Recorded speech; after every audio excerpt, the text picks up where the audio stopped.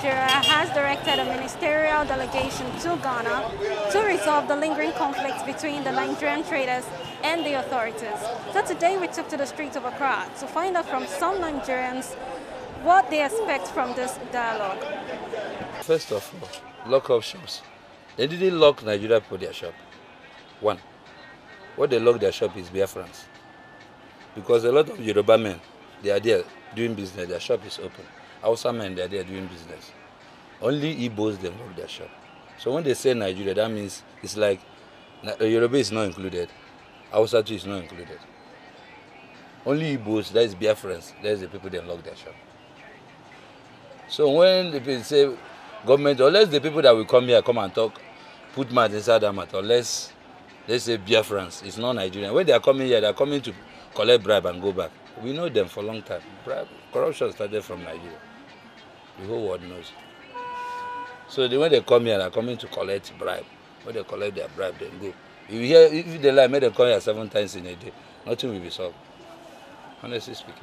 So these people that is coming here, I don't know. They're not coming here to do anything. They're just coming here to see Ghana Dubai.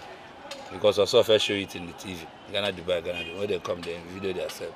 They see, say, every time you kid used to talk Ghana Nyash, Ghana Big Nyash. All of them they are coming. When they come here, stay like 3 days now.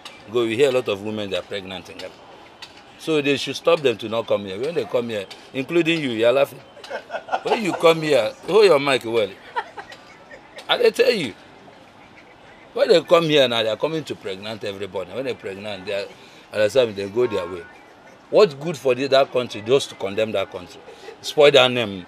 Green, white, green. In your life, have you seen any country that have that flag? Green, white, green. To show you say their mind, it's not equal. See where they go put black for center, white for center. Now black for supposed to they're there, red they the other side. And that red here to show you say they are very wicked and devilish. Then they come put fire.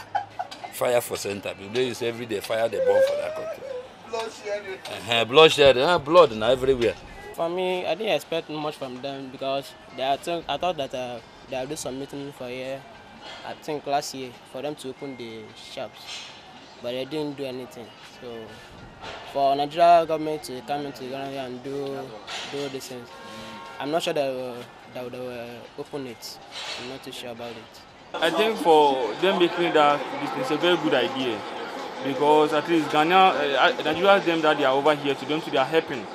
And Ghana and Nigeria are very good. They are in very good relationship.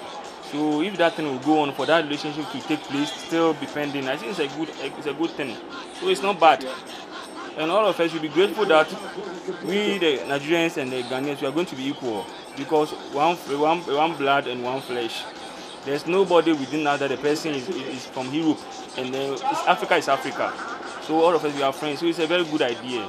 I won't blame Ghanaian. I won't blame them here because it was what Buhari told them. They said it's because of the prison that they broke in Edo State. I know everything's lie. They're just trying to frustrate we Nigerians here. You understand? So I don't know because Buhari is Fulani, he's not Nigerian.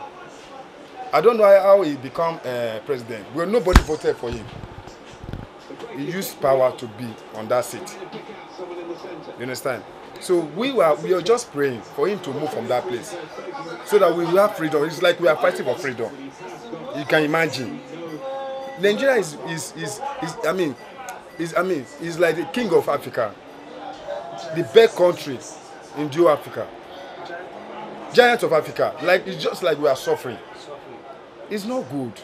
It's not good. Sometimes you see some Nigerians, they'll be crying, shedding tears. No, shedding tears. You'll just sit down, be shedding tears because of thinking.